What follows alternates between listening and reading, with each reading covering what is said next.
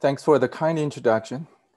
It is my great honor to give this last presentation of what is one of the most exciting conferences in epigenomics.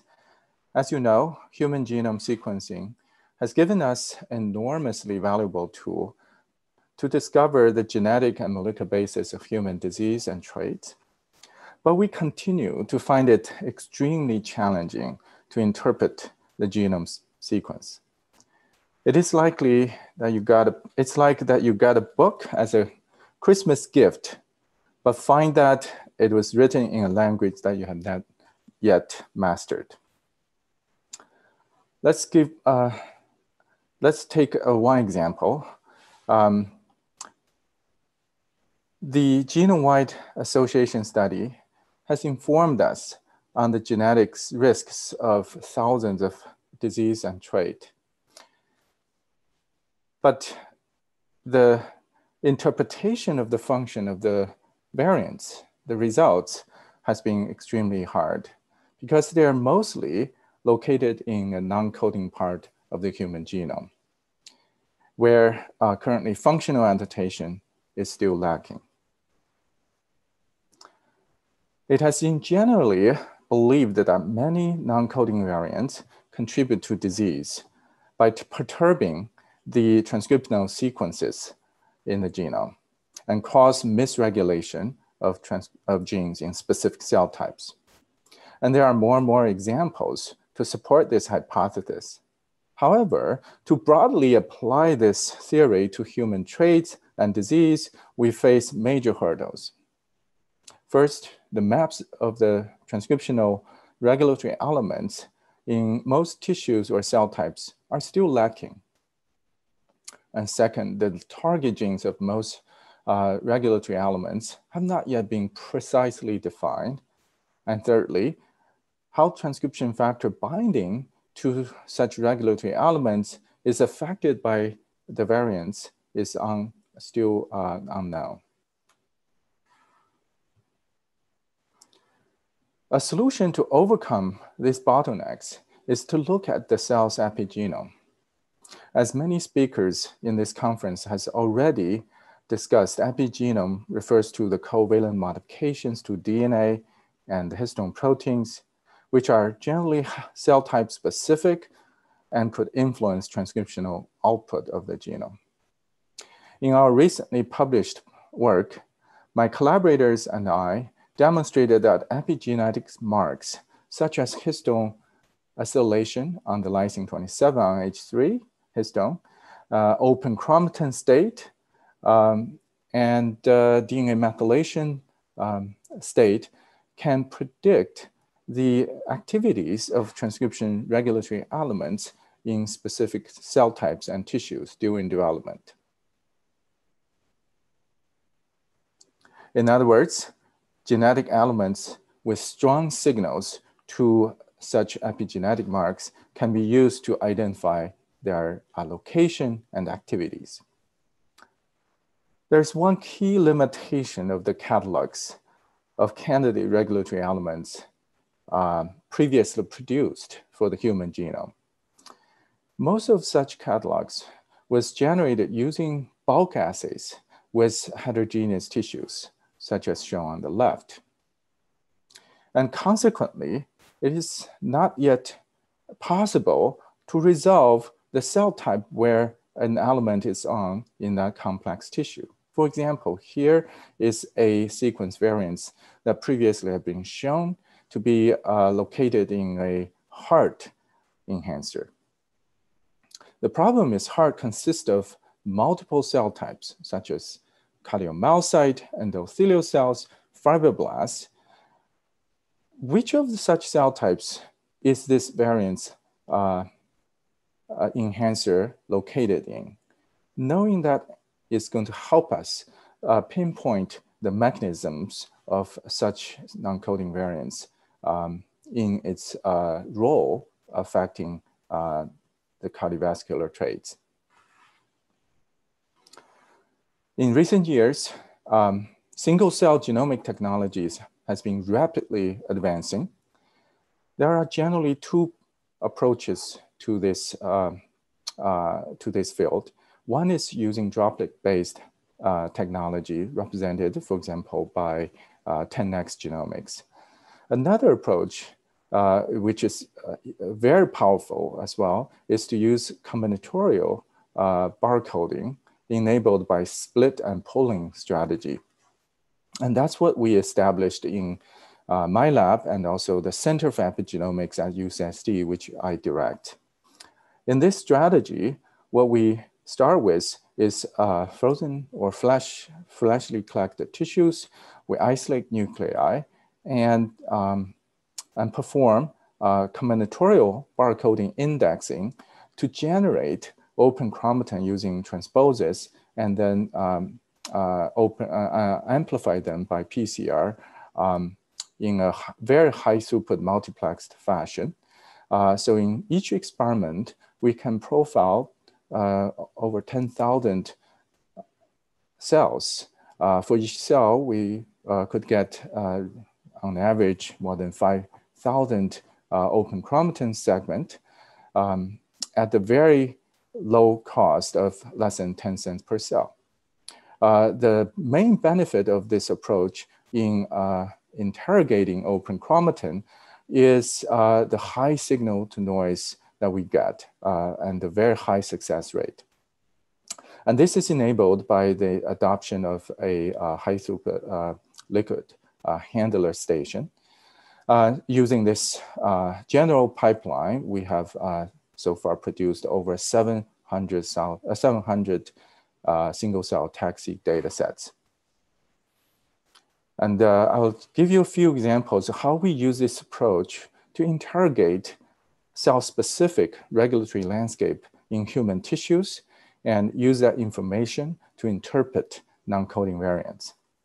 Let me begin with human hearts. We collaborated with Dr. Neil Chi at UC San Diego.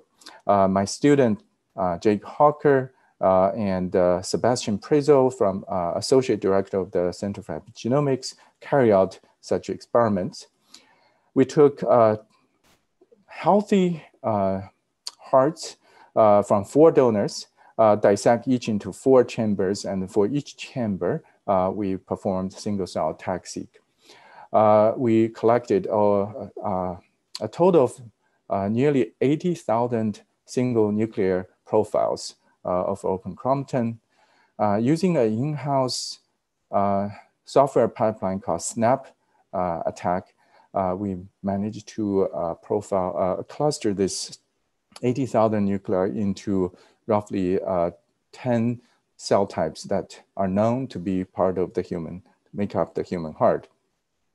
These include atrial and ventricular cardiomyocyte, one of the dominant populations, as well as fibroblast, smooth muscles, endothelial cells, lymphocytes, adipocyte, and some nerve cells. We know what they are based upon the marker gene profiles, as you see here from different cell types. We can clearly distinguish open chromatin being present on the promoters of some of the well-characterized cell-specific marker genes. With this map, now we can revisit some of the old data from the bulk tissues.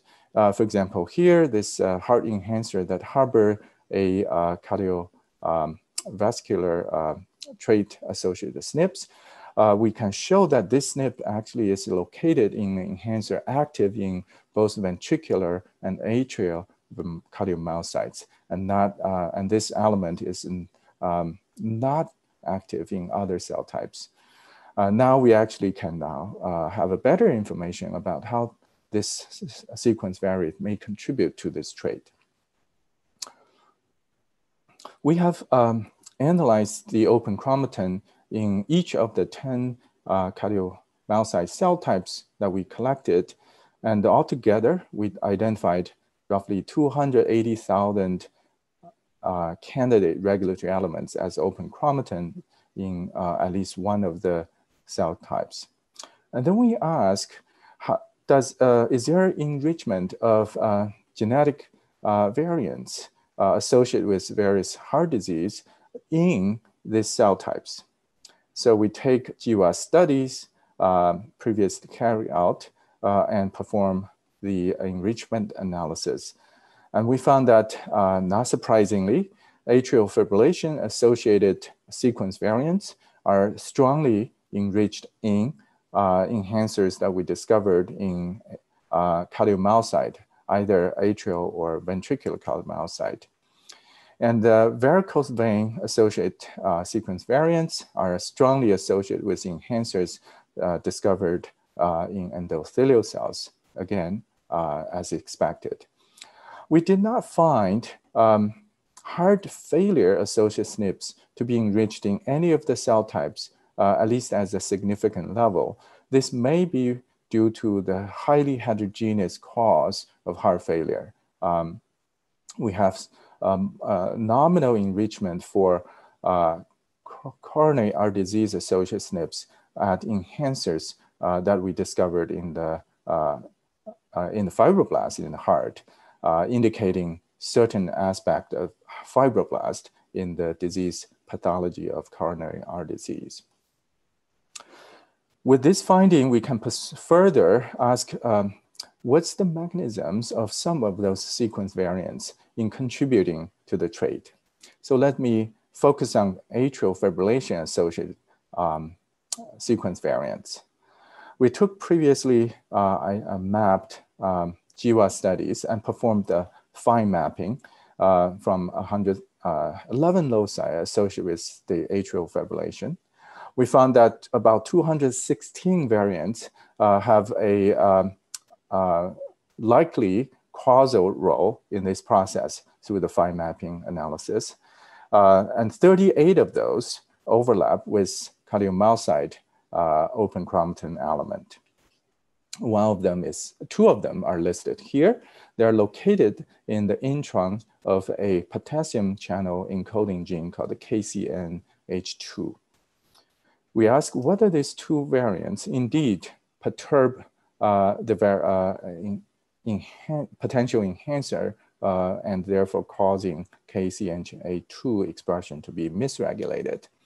To test this, we again collaborated with Neil Chi, whose lab has established a in vitro human ESL differentiation system where embryonic stem cells can be robustly differentiated into cardiomyocyte in vitro that allow us to test the functional regulation of this element.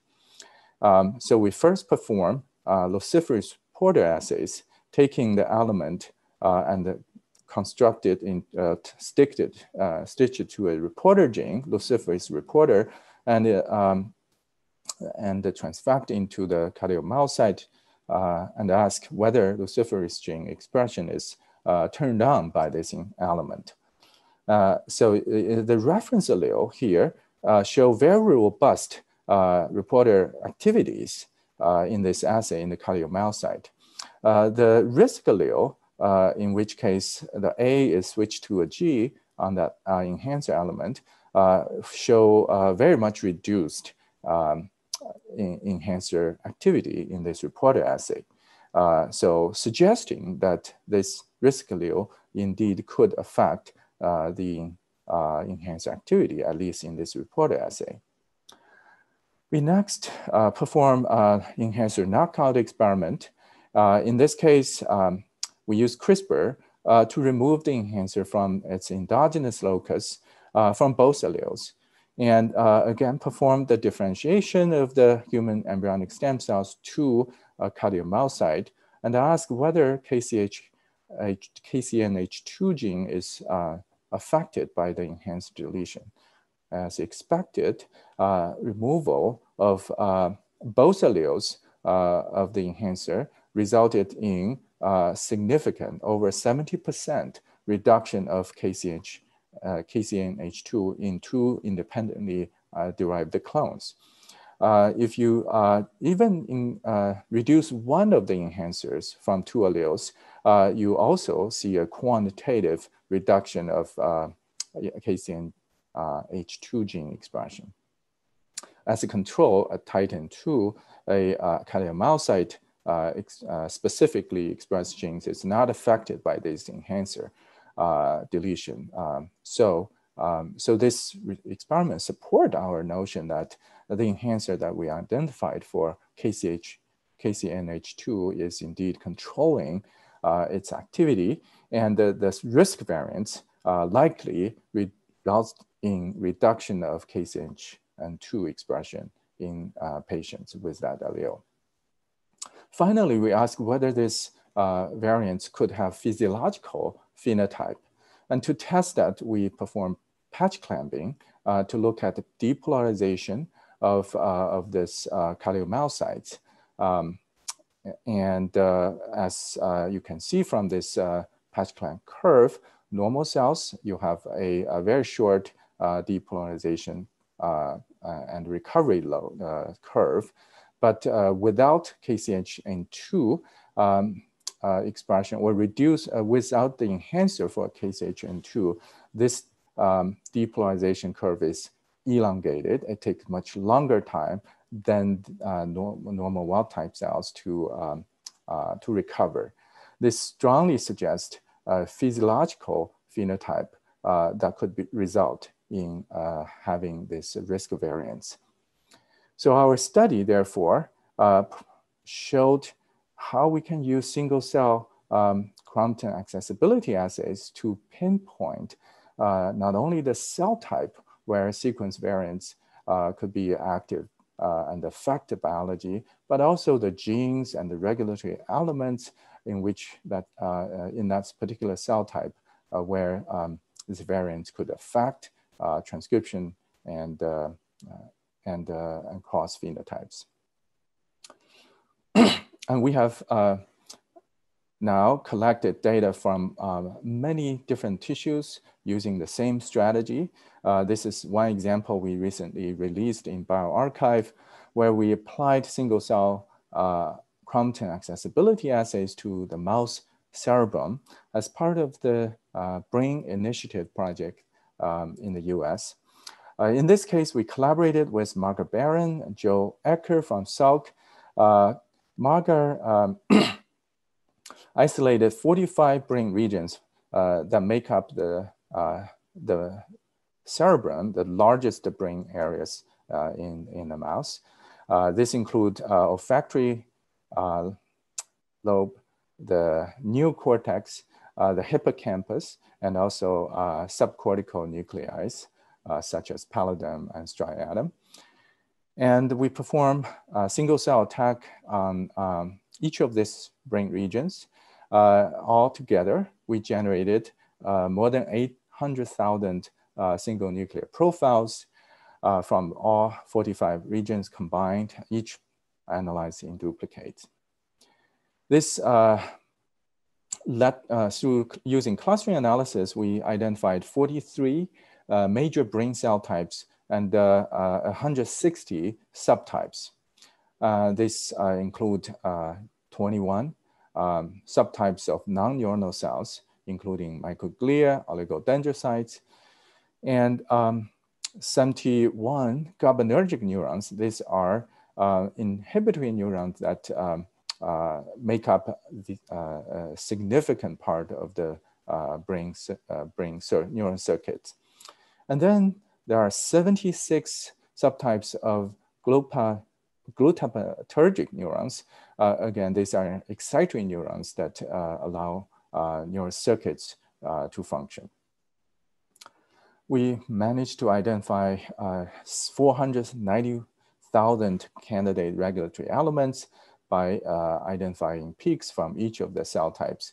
As you can see from this heat map, the vast majority of these elements are open chromatin state in a cell type specific manner, indicating that they may be involved in cell type specific gene regulation. This 491,000 elements makes up roughly 14% of the mouse genome. And we ask whether they have sequence conservation in the human. And we found that nearly 70% of them have at least 50% homology to a human sequence. So we then use this information to perform enrichment analysis, trying to identify association between various neurological traits with cell type specific regulatory elements, assuming that the conserved mouse regulatory elements are likely also functional in the counter part of the human genome. And indeed, we found a very strong association for many such neurological traits. For example, schizophrenia associated regulatory variants are strongly associated with candidate enhancers that we discovered in excitatory neurons and inhibitory neurons.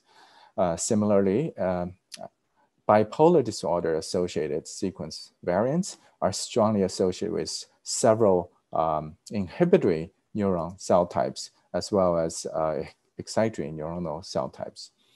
I don't show here, but these neurological traits also have specific association with certain brain regions.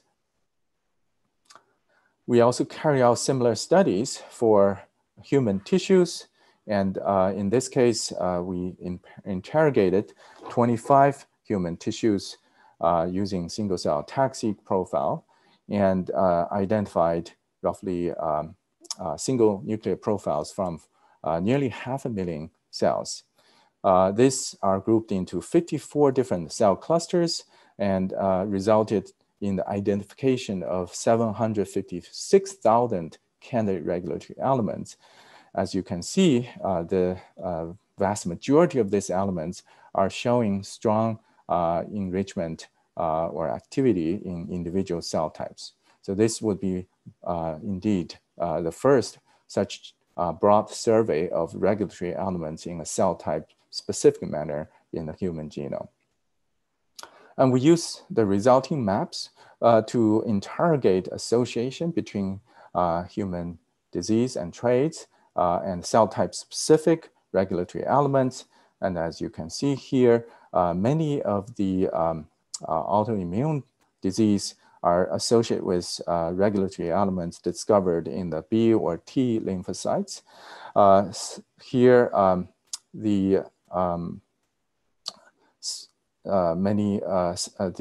other traits or disease, such as carpal tunnel syndromes or coronary heart disease, somehow has strong enrichment or association with smooth muscles or fibroblasts. And down here, there are traits such as serum urea levels, and these are associated with some specific cell types that we discovered. There's one example I want to highlight. In this case, there's authors a variant that has been associated, that was associated with, identified here in this genomic region. And we discovered that this variant is strongly enriched in several cell types from the colon. And this is far away from a gene known as IRF8.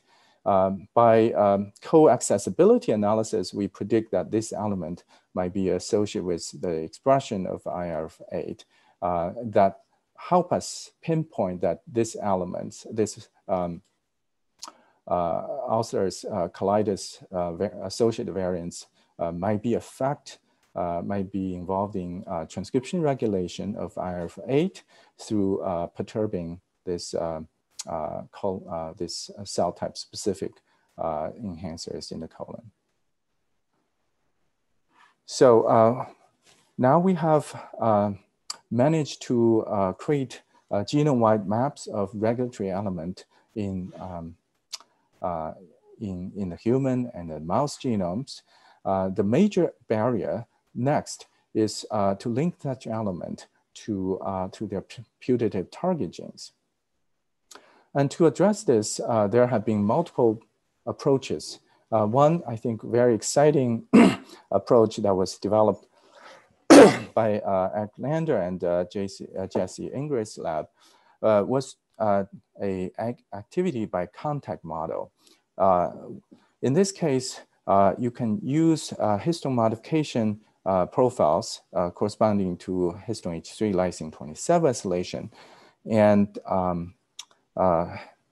3D chromatin conformation assay using high-C data to effectively predict the effect of an enhancer to target gene expression. To apply this model to the single-cell data sets face the challenge that we don't really have single-cell level data for histone modification or 3D genome conformations. We now have tools to address these two challenges. Chen-Xu Zhu in my lab, postdoctoral fellow in my lab, have developed a tool called paired tag that allow high throughput joint analysis of histone marks and transcription in single cells. This assay, as shown here, combines cut and tag developed by Steve Hanikoff lab for histone modification mapping with paired seq, a method that Chen-Xu developed and published recently also that combine single cell tag and single cell RNA analysis together. Briefly, this assay starts with antibody staining using antibody against specific histone marks. And then we add protein A fused to TN5 transposes to generate location-specific barcodes. And that is followed by reverse transcriptase using, again, cell-specific using barcodes to add DNA to the cDNA. So to generate cell-specific barcodes, we then perform ligation using barcodes in a pull and split fashion. So through multiple rounds of pull and splitting, we can generate tens of thousands of unique combinations of barcodes. And that allows us to individually interrogate open chromatin generated by this cut and tag technology and RNA transcriptome generated by this reverse transcription. So this strategy is applied to two brain regions in the mouse, frontal cortex and hippocampus. And we interrogated 5 histone marks, including lysine 4 monomethylation, lysine 4 trimethylation, lysine 27 acylation, lysine 27 trimethylation, and the K9 methylation. And we can now, after sequencing 65,000 nuclei, we can separate them into 22 different cell clusters that correspond to non-neuron and neuron and excitory neuron and inhibitory neuron clusters. And for each of the cell clusters, we can identify cell-specific transcriptome and producing for the first time cell-specific histone marks for this brain cell types. And the cell clustering that we generate using RNA-seq match very well with single modality 10x snRNA-seq data, as showing this comparison frontal cortex and hippocampus. There's a very strong one-to-one agreement of the cell types that we clustered using paired tag RNA component and 10x single cell RNA. And the correlation coefficient of variable genes is strong and very high compared to non-matched cells. And to highlight how these maps can be useful for us to understand the chromatin state, I show you how a heat map of the gene promoters across the cell types for each of the 5 histone marks. And you can see that in general, there are 3 classes of promoters. The first one is heterochromatin marked promoter, showing strong enrichment of lysine 9 trimethylation. The second class is also silenced promoters, but they are occupied by lysine 27 trimethylation. And the third class are promoters that are generally associated with active histone marks, such as lysine 4 lysine 4 monomethylation, and lysine 27 acylation in a cell type specific manner. We use Crompton HMM to delineate different combinations of Crompton state and generate cell type specific Crompton state maps, as you can see for these 5 marker genes. We also can interrogate Crompton conformation using a combined single cell multi-omic analysis to jointly analyze DNA methylation and histone modification. And this method was developed independently in my lab, and we call it single cell methyl high C, and also in my collaborator Joe Ecker's lab, which they call single nuclease M3C-SIG. So the general strategy is you perform cross-linking and in situ proximity ligation in an assay called in situ 3C. Then you sort the nuclei into individual wells and then perform bisulfite conversion and seek whole genome sequencing. Using this strategy, Joe Ecker's lab previously have profiled 4,000 single cells from the human prefrontal cortex. And using DNA methylation profiles, they were able to identify the roughly 20 different constituent cell types in the prefrontal cortex. And you can basically see for each cell clusters, by combining the 3C conformation data, you can see Crompton loops and Crompton domains, as we generally see using bulk high C data. My collaborator Ming Hu from Cleveland Clinics identified loops using a new method that we jointly developed called SNAP-Hi-C, and we can detect tens of thousands of Crompton loops from each of the cell types, from as few as 100 cells, as you can see.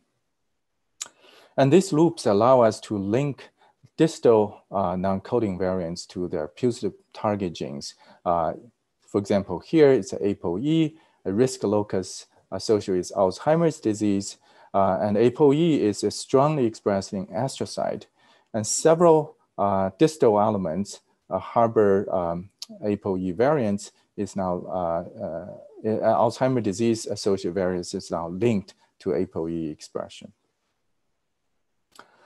In summary, we now have tools to overcome some of the major challenges of interpreting non-coding variants in the human genome. In particular, pair tag and single cell methyl high C allow us to interrogate the Crompton state of each element in individual cell types and link them to their putative target genes. Where do we go from here? Clearly, our job is not done to generate cell type specific regulatory maps in the human genome.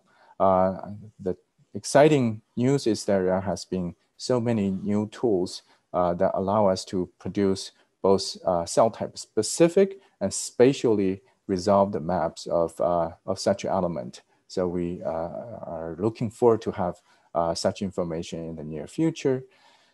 Again, the tools that I described today will allow us to generate better models to predict target genes of regulatory elements in each cell types and then predict their effects.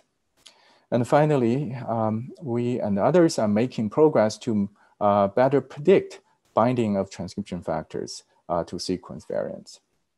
So I think in the next few years, we're going to see a lot of very exciting development in this field.